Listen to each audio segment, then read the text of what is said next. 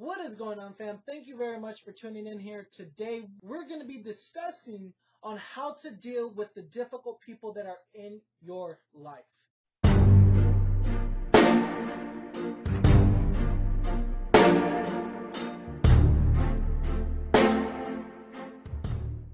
Now, I know I've been away a little bit for about a couple of weeks, but it's all within good reason. For those of you who don't know or do know, I upload randomly per week, and I know there was about 2 weeks that I did not upload anything at all, and not even on any social media feed.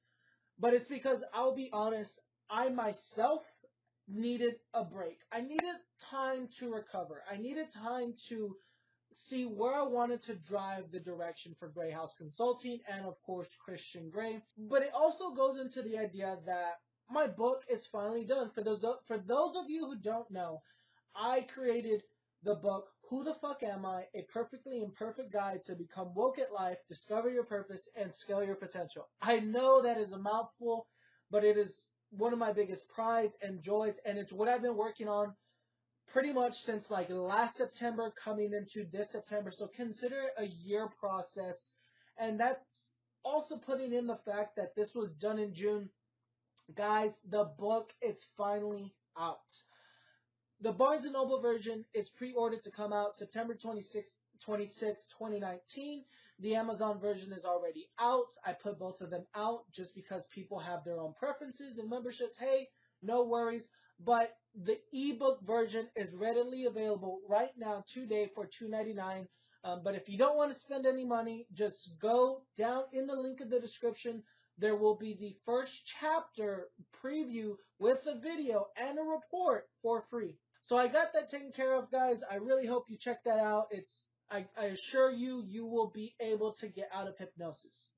But nonetheless, let's go ahead and discuss about how to deal with the difficult people in your life.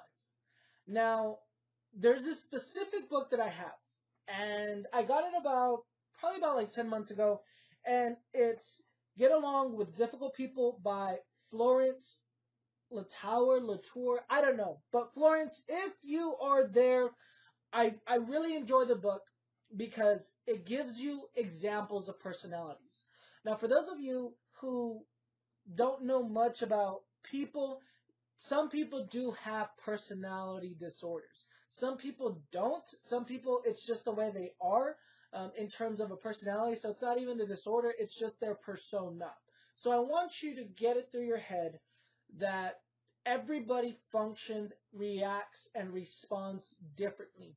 And that is their personality. The reason why I like this book is because you have like Bob Bossy, Gloria Gossip, Gilda Guilt, Larry Lazy, Sally Spiritual, and Joyce Judges. So it goes into really big depth on kind of assessing the different personality types. Not so much disorders. This is not a clinical book. It's just to give you the bare bones of what to anticipate with the other person. Or, you know, even people, they're just unmotivated, entitled, lazy, depressive, like Larry Lazy. That's pretty cool. But there's a lot that goes into this book.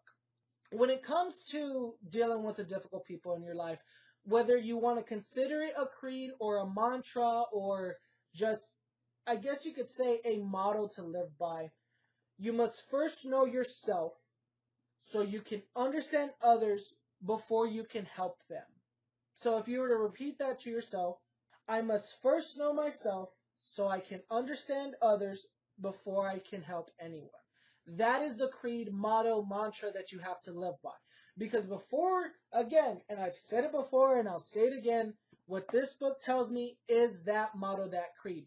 Before you can allow anyone else to be content with you as a person, with them being comfortable with your personality, because me, myself, I know I have my personality.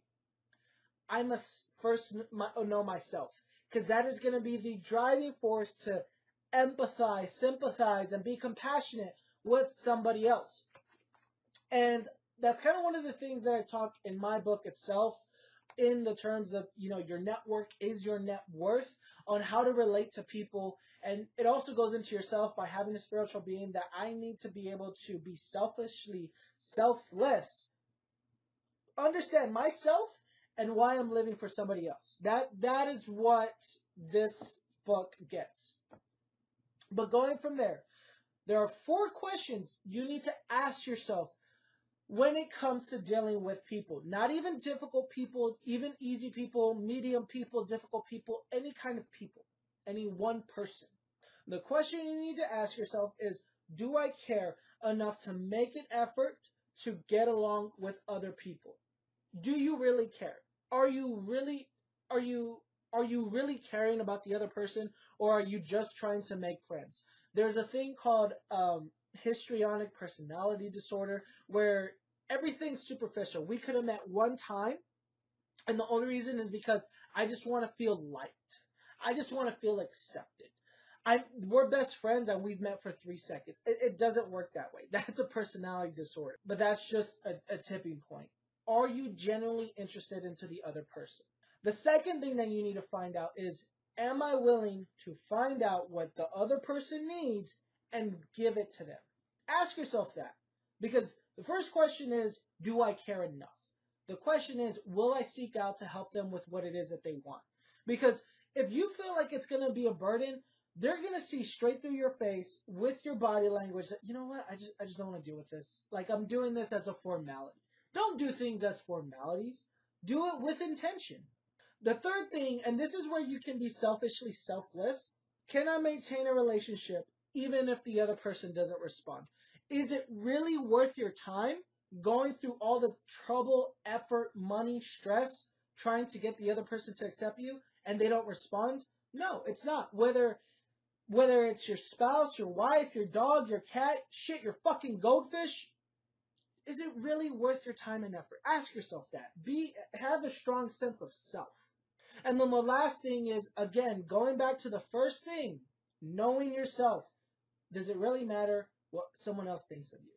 Because at the end of the day, your self-esteem is you are comfortable with yourself. You don't give a shit about what other people think about you. But you're doing it because you know that you're secure as a person, as a human being, as an individual, that whether it's Lazy Larry or Sally Spirituals or whether it's Gloria Gossip or Gilda Guilt, that it doesn't matter. You are so comfortable with yourself, not narcissistic, but you are secure with the fact that when presented, you have the option to help somebody because you genuinely want to, not because you're so insecure that you feel like you need to, or that you're better than them that you don't have to. So that is one of the books. I do recommend this book to give you a little bit more about personalities. And it's really good because it doesn't go into much depth about the mental health side, but just more on just the general social skill side. I gotta admit, it's like $6-7. I'll post a link down in the description to check it out. But guys, if you haven't, please go ahead and sign up for the first chapter. I assure you, you will not regret it. I put a lot of effort into this because I wanted people to discover their purpose. And it really goes back into your sense of self, your self-esteem, your self-love. Are you living through yourself or are you living through someone else and their recommendations?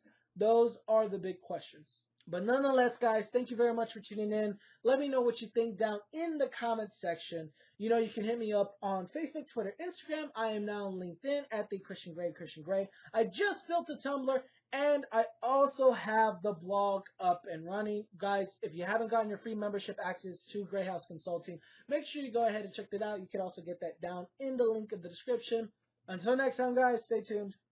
Take care.